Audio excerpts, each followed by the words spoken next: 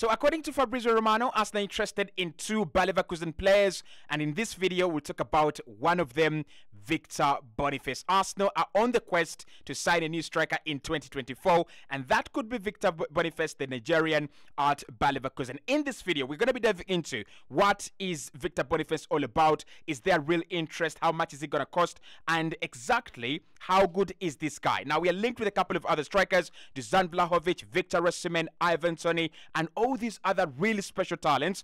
But Victor Boniface seems to be one of those players that Edu and Mikel Arteta are keeping very close tabs on. In the comment box below, I want your thoughts. I want your opinions. What do you think about Arsenal going for Victor Boniface? He's such a young striker, only 23, and he's absolutely cruising in the German Bundesliga. He scored 10 goals in 16 appearances in the Bundesliga. But this season, just to give you a perspective of how good he has actually been, he has scored 16 goals in 22 games in all competitions for Bayer Leverkusen. Should Arsenal move for this guy? 40 million euros is the market price. He might actually cost a little bit higher than that, but he might not be in the range of Osimhen, Ivan Toney in terms of pricing. So he might be cheaper and maybe more available than Osimhen and more available than Ivan Toney come this summer. Hit the like button, subscribe to the channel as well. The conversations about the transfer window are absolutely ramping up every single day. You don't want to miss them, and if you don't want to miss them, the only way you can actually achieve that is by subscribing to this beautiful and wonderful channel. Right, let's dive into it. Victor Boniface. I really confuse him with Victor Osimhen. Both of them are Nigerian strikers. The difference, Boniface is playing at Bayer Leverkusen and Osimhen is playing in at Napoli. Both of them coming from Nigeria, obviously. You've got to have the confusion. But Boniface is the younger player, and he's having a phenomenal season and a phenomenal campaign in the German Bundesliga. This is his first campaign after joining Bayer Leverkusen. He's coming from the Belgium Super League, where he's got a couple of goals as well. We're going to be diving into his statistics, and you will love them. You will actually love them. My problem with him is he has been on the big European scene in one of Europe's big five leagues for only one season. And therefore, Arsenal are risking taking a player that is not actually proven. He's good, there is talent, but he's actually not really proven. That is my problem with Victor Boniface. So to run into the story, it was reported by Fabrizio Romano that Arsenal are interested in two Bayer Leverkusen players. One of them being Jeremy Frimpong, the right back, who is actually scoring a couple of goals as well and assisting. And of course, Fabrizio says that Arsenal, Bayern, and a couple of other clubs as well are really keeping their eyes very, very widely open on that situation. Release clause around 40 million euros for Jeremy Frimpong. So come this summer, Arsenal might pounce on that signing. But at the moment, he also says that Arsenal are keeping very close tabs on Victor Boniface. They're looking at him as one of the few strikers in the world that might cost a little bit reasonable price, right? They might actually cost a little bit of a reasonable price. And also, he's one of the strikers that actually are real quality on the market at the moment. Of course, there is no scarcity when it comes to strikers, but when you want those strikers that have the ability to score for you 20 plus goals, 25 plus goals, that is where the problem is. So Victor Osimhen and Ivan Toney have been identified as two of those available strikers that can score for you 25 plus. But then there is this second tier of the likes of Victor Boniface, of the likes of Jonathan David, strikers that have not actually earned themselves a name by scoring 30 plus in a campaign or 20 plus in a campaign, but they're on the trajectory and they're on the road to get there. So Arsenal really interested. It's a deal that Arsenal think would be very difficult to do, and it's a deal that Bayer Leverkusen wouldn't even entertain for us to do in January. They're having the season of their life. They're actually, cruising on top of the German Bundesliga table, and losing any of their players would mean sacrificing the Bundesliga title. I don't think they're going to do that. I don't think Bayer Leverkusen are actually going to sell any of their key men. They have so many players there. Grimaldo, they have Frimpong, like said. You have you have Victor Boniface. You have the likes of Florian Wirtz. But they are likely to sell in the summer than to sell in January. And that is the whole story around this deal. Arsenal want to look at Victor Boniface. If they cannot sign him in January, then they will wait until the summer and try to explore a deal. So why is he on market? Why is he one of the players that everyone is talking about in the German Bundesliga and the whole of Europe? He is actually scoring real goals. Now, this season he's played 22 games, like I said, in all competitions, scoring 16 goals. But most importantly, he has actually played 16 games in the German Bundesliga, and he has scored 10 goals for them. That means that he's only failed to score in 6 appearances in the German Bundesliga. Overall, he has scored 16 goals and assisted 8 times for Bayer Leverkusen this season. So that is how good he is, and that is how flying he's actually been. Now the big question when it comes to Victor Boniface, yes, he's actually done it, but for how long has he done it? And is he the quality tested striker that Arsenal should be signing? And that's where the problem is. So he's come from the Belgian Super League, and he's had a very, very tremendous seasons there, scoring 17 goals and 16 goals in his last 2 previous campaigns. He's come into the German Bundesliga, and he's actually started from where he stopped in Belgium. He has scored already 16. So it shows that he's a consistent player.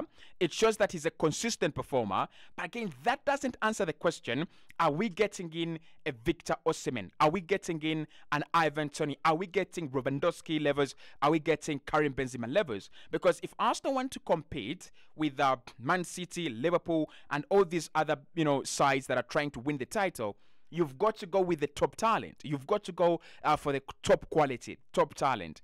Is Victor Boniface there yet, right? He's scoring the goals, and as a striker, that is all you're going to ask for, right? You're going to ask him for goals. But is he experienced? Is he the kind of guy that has done it for 3 years in the German Bundesliga, and therefore Arsenal could feel safe to bring him at the side?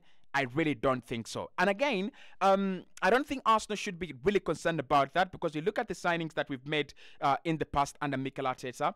Ben White, 1 season at Brighton. Of course, he did have a very good season in the Championship as well. But then Arsenal signed him after 1 season in the Premier League. You look at the likes of Martin Odegaard. He was not actually really convincing. In his time at Real Madrid. He did go out on a couple of loan spells, did moderately well, but Arsenal decided to sign him. And the likes of course, the likes of Alexander Zinchenko. He has always been a second-tier player at Manchester City, and then Arsenal decided to sign him. So the lack of experience might not hinder Mikel Arteta and Edu from signing him, but I personally would prefer a player who's actually done it for some time. And that is why I think Ivan Toney and Victor Osimhen are still very quality options, because Osimhen has done it at Napoli for a long time. Ivan Toney at Brentford as well, from the Championship in the first season, in the second season, and now this should be the 3rd season running that Ivan Toney will be scoring goals at Brentford. That gives me more confidence, and that actually fills me with this is the right signing vibes, than a guy who has just come into, burst onto the scene, and then you eventually pay a lot of money. So how much would he cost, and what is his market value? His market value is 40 million euros, and he might actually cost a little bit more than that, because the striker market, of course, is in demand. Strikers are really in demand at the moment. But also listen to this: his contract runs down in 2028. Why? Of course, he did come in 2023, signed a 5-year deal that takes him to 2028. Now, for you to sign a player that has such a long-term contract, there are 2 things. One, you're either going to trigger a release clause, which I'm not aware of when it comes to Victor Boniface, or you're actually going to pay over the years. You're going to pay a lot of money. Now, I think Bayer Leverkusen will be trying to sell. They will sell. They have a lot of talent, and this is the time for them to sell. They have Tar in defense, Tapsoba, I think Florian Wirtz as well, Victor Boniface. I mean, they could get some cash. They will be bracing themselves for some cash, but a player whose contract runs down in 2028, if they don't want to sell, Arsenal might have to break the bank in order to get him out of there. And still, I don't think Victor Boniface is in the rush to leave Bayer Leverkusen. He's just arrived there. He's just settling in. This is his first season under Xabi Alonso, and things are just going to get better, and he knows that. So he might actually decide, how about I stay at Bayer Leverkusen for maybe a year or two, and then I can decide on my future while I'm even, a little bit older and grown up as a striker at 25. But of course, that is what Arsenal have to pay at the moment, 40 million euros. We don't know the real price, but that's the market value, and his contract running down in 2028. It means Arsenal would have to pay over the odds at the moment. Okay, so is a deal doable in January? That's a very, very good question before we get into what kind of striker he is and whether he's better than all the other options. I think it's a no-brainer, right? It's a no-brainer. Right now, Arsenal are trying to chase the top boys in the Premier League. Imagine someone came in at the moment and asked for the signature of Bukayo Saka. I always believe, and I've always believed, that every player has a price tag and every player has a fee where that club will sell. So if someone brought in 300 million for Bukayo Saka, I won't be surprised if Arsenal decide to listen. I won't be surprised if Arsenal sell. But can we sell in January? I don't think we are. Unless Bayer Leverkusen are not really as ambitious, I don't think they sell Victor Boniface in January. They would be disrupting Xabi Alonso's team, and they will also be disrupting the cohesion and the togetherness that the team has at the moment. So I would still say that at the moment, I don't see it as a deal that could happen, right? If it was nailed on 40 million euros, Arsenal just go to the bank and pull out 40 million euros, or sell one player and raise 40 million euros and we sign Victor Boniface, yeah, that could have been actually a very good deal. But at the moment, we don't have that cash. Arsenal have FFP issues, that much we know. We might need to sell to buy. We might actually have to work with the loan market at the moment. Big deals might have to come in the summer. So the January transfer window is very, very complicated for us to try to sign a player like Victor Boniface. However, he would be one for the summer. He would be a very good one for the summer. As everyone looks to sign these expensive strikers, everyone thinks Arsenal signing Osimhen. Everyone thinks Arsenal signing Ivan Toney. Everyone thinks Arsenal signing Martin Zubimendi. We could surprise the whole market by making our first signing in probably June or even May, and bringing in Victor Boniface. That could be a massive transfer story, because one, you're bringing in a striker who doesn't have a lot of news. You're bringing in a striker that no one really is focusing on. I've not seen a lot of competition. Either way, Chelsea, Newcastle are all looking at the striker force, but I've not seen Chelsea really interested in Victor Boniface, or Newcastle really interested in Victor Boniface. So that shows you that either clubs are still studying him, or they're not yet convinced about his profile, about his talent, and what kind of player he actually is. So it's a good deal for the summer. We will have the money. We'll have the ability to sell some players in order to bring in a new striker and a new midfielder as well. So keep your eyes open to Victor Boniface and this deal. So what kind of player is he, and who is Victor Boniface? I'm bringing this last because the interesting part about the deal came earlier in the video.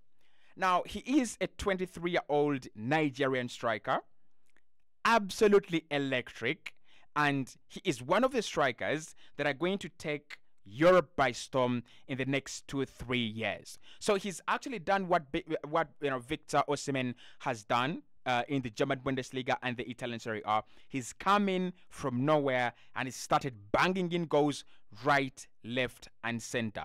His key attributes: quick, physical, tall, and can score every type of goal. I think that is what Arsenal are missing, and that is what Arsenal do not have. A striker who believes in himself, and a striker who believes, I can score every type of goal. I have to score every type of goal. That is what we do not have. In one of his recent interviews, Gabriel Jesus literally said, I love to play football, but I'm not really obsessed about scoring goals.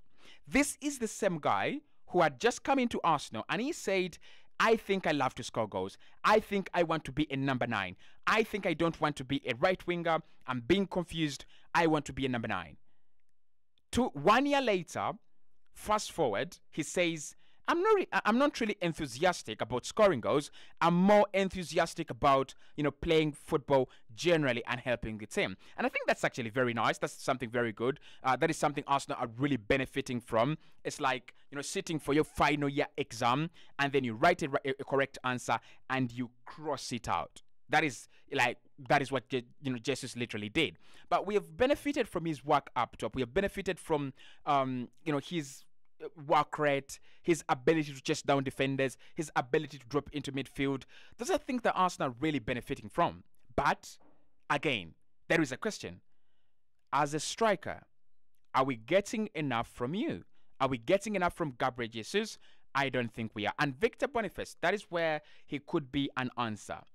He is goal-minded, he wants to score, and he loves scoring goals. And we have seen it at Leverkusen, he really does score goals. So if Arsenal bring him in, maybe we could be swapping one good striker that is good at leading the line for another good striker that is really good at leading the line and scoring goals, right? So if we bring him in, do we drop Gabriel Jesus? For me, obviously, because I look at the attributes.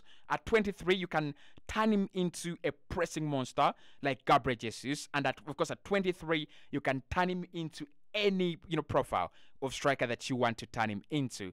I want your thoughts there, guys, in the comment box below. What do you think about Victor Boniface coming to Arsenal January or even in the summer? It's a story out there. We had to talk about it, and we just did.